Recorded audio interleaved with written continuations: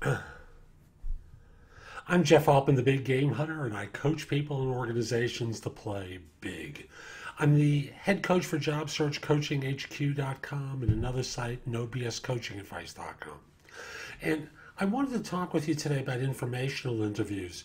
And I know you know the part about they're not about asking for jobs. However, they are about building relationships. And I want to start by talking with you about a couple of simple approaches to them. Now, here's one, and it's such a simple thing. If you're going to be reaching out to someone to introduce you to someone on LinkedIn, for example, or elsewhere, give them an idea of the questions you want to just be asking this person. For example, someone emails me or messages me and says, could you introduce me to so-and-so? I'd like to do an informational interview, or I'd like to pick their brain about something.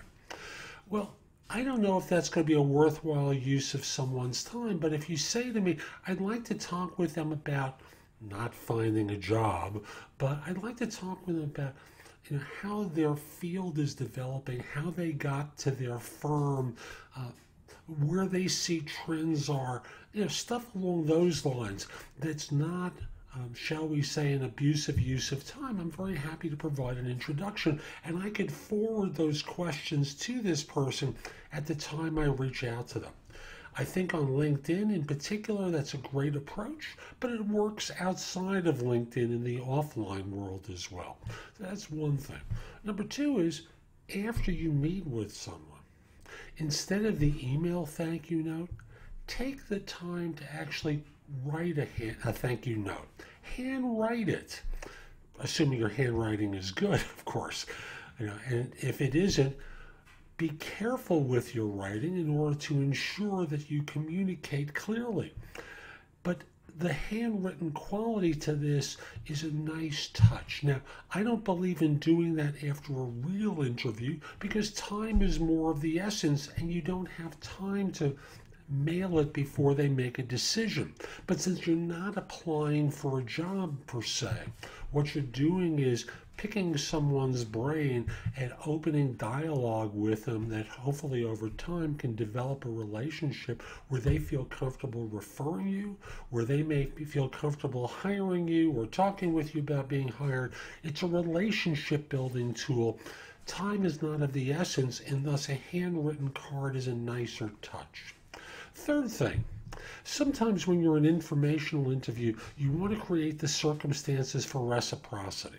And I think this is a big strategy that people really neglect because they think it's all about me, what I need. And they forget to say things like, is there anything I could be helping you with? I don't know if you've seen my background or not, but this is what I do. And thus it opens up the possibility where they pick your brain for ideas. Now here's a fun approach. If there's something that you're asked about that you don't really know, instead of just simply saying, that's not my turf, I don't really know, circle back after you've done the research, after you've taken the time to think, and let this person see what you've researched and found out for them. Give them something back, even if you take more time than they did. Why?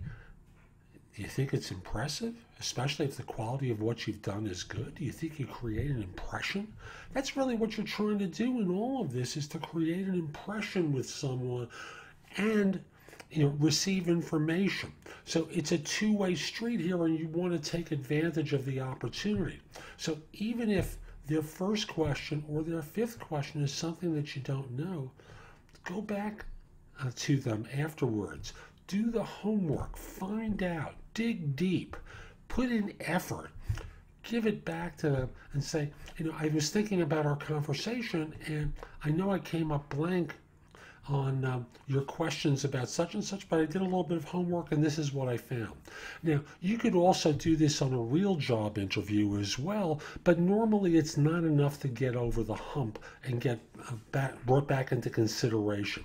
In informational interviews, since you're not being evaluated for a job, you create the impression of tenacity and perseverance, and an effort which so few people demonstrate these days.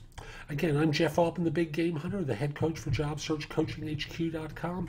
If you're an executive who's interested in coaching, reach out to me. Send an email at jeffaltman@thebiggamehunter.us. In the subject line, put the expression coaching in there. And this way I know what it's about.